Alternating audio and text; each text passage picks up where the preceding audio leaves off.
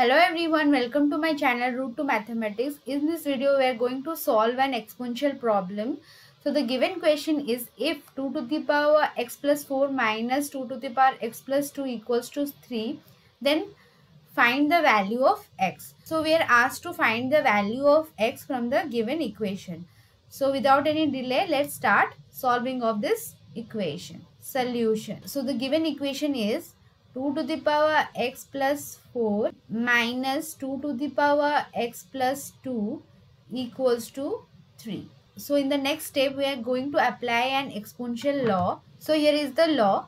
A to the power m multiplied with a to the power n equals to m plus n. So by applying this exponential law, we can split this value as a to the 2 to the power x multiplied with 2 to the power 4. So we can write it as 2 to the power x multiplied with 2 to the power 4 minus same law I'll apply here also 2 to the power x multiplied with 2 to the power 2 equals to 3.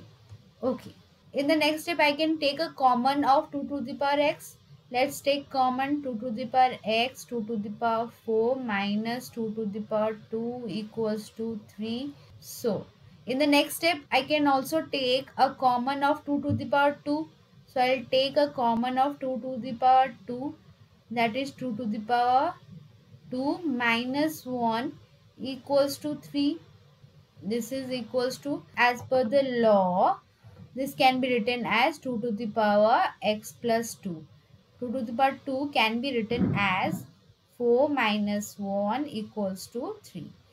So 2 to the power x plus 2 equals to 4 minus 1 is 3 equals to 3.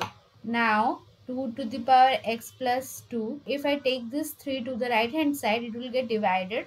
So 3 divided by 3, this will get cancelled out, and we have 2 to the power x plus 2 equals to 1. Now we'll apply another exponential law, that is a to the power 0 equals to 1. If I take a equals to 2, then I can write the equation as 2 to the power x plus 2 equals to 2 to the power 0. So, according to the law of exponents, whenever the base are equal, here you can see that the bases are 2 in left hand side and both in the right hand side. So, we can equate the powers, that is x plus 2 equals to 0. Now, by taking this 2 to the right hand side, what are we getting? X equals to minus 2 is the answer. Thus, we have the value of x, that is minus 2. Thanks for watching this video. If you like this video, please subscribe to my channel and hit the like button for more such video. Thank you.